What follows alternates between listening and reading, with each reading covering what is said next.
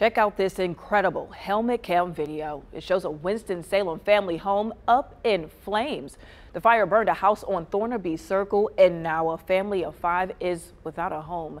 Thankfully, no one was injured. WFMY News 2's Giselle Thomas spoke to neighbors who say they were shocked to see the scene.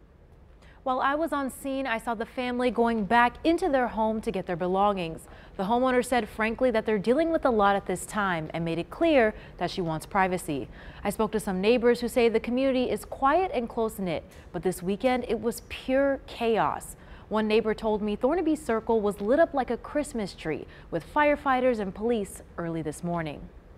I came out, and that's when I discovered that there were lots of fire trucks and ambulances and everything, so I was pretty shocked that that happened. Debris and singed siding clings to the edge of a family home on Thornaby Circle. Helmet cam footage shows Winston-Salem firefighters on scene late Saturday night. You can see firefighters battling the blaze, hosing down the backside of the home. The damage so bad it cost 2 adults, 3 children, and a family dog their home. Rescuers say the cause of the fire, improper disposal of fireworks. And I kept hearing the fireworks, knowing that, the 4th is over. Why, they're still, using fireworks. Cynthia Frazier lives across the street. She says she doesn't understand how a holiday weekend of fun turned so grim. She says her quiet neighborhood was flooded with emergency services, a sight she's never seen before. Chaotic.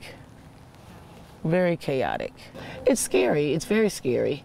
In fact, because my concern was for the children. The flames so hot it melted the siding of a neighboring home. The area between the 2 homes is currently roped off for safety with caution tape. Neighbors say the damage so close to home is a reminder of how temporary life is. It's also a constant reminder to no one is safe.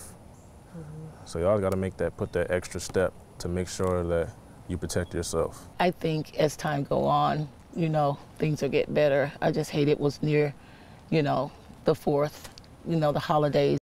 Winston-Salem Fire tells us that no one was hurt and the family is getting help from the Red Cross.